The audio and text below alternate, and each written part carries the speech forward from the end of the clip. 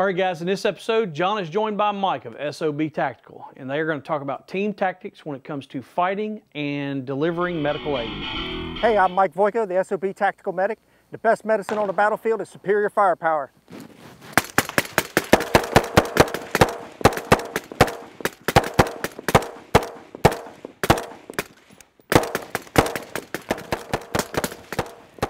So while the firefight's going on, if you're wounded, you need to move to cover and do self-aid. As you see, he's applying his own tourniquet at this time to himself.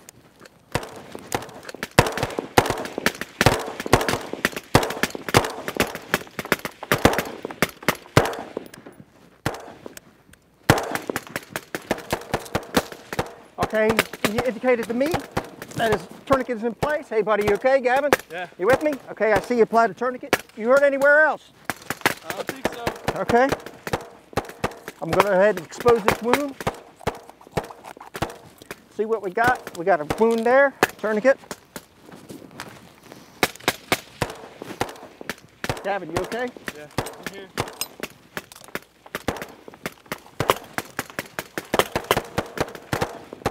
I'm going to measure 2 to 3 inches for proper tourniquet placement.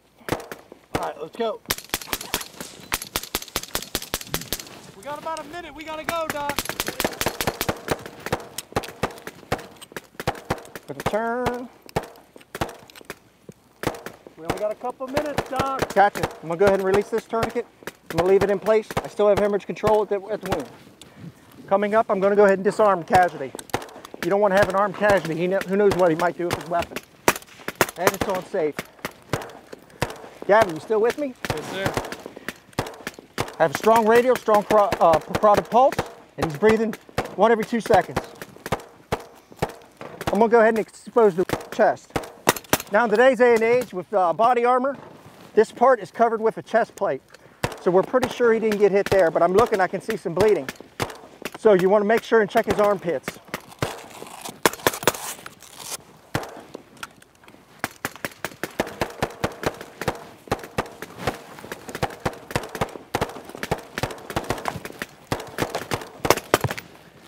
Go ahead and expose. I see a wound there. I'm going to use the casualty's individual first aid kit. I'm going to get out a Halo chest seal. This is a non-vented chest seal, but it's one sticky customer. You don't want these things coming off.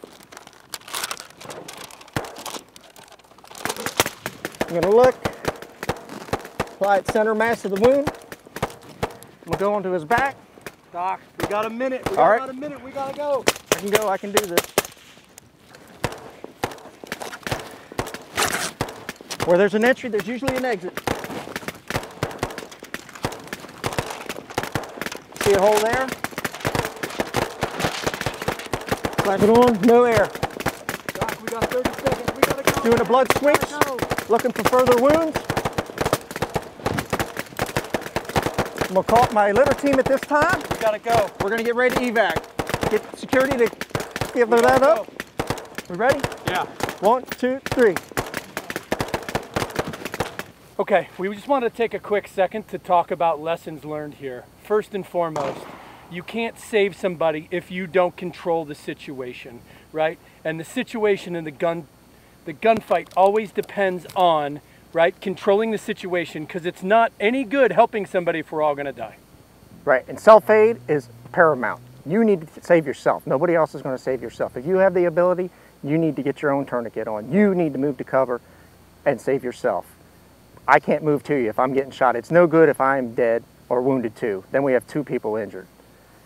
Injuries, you always want to expose everything. You want to look in back body armor. How I said, look in here. Make sure to check those spots. I'm Mike Voytko, the SOB Tactical Medic. Rock on. Rock on. Slating, scene 4, take, I believe, 7? 9? Okay, close enough. Scene 9. That was for you, man. Okay, we'll do it live. Here it comes. All right?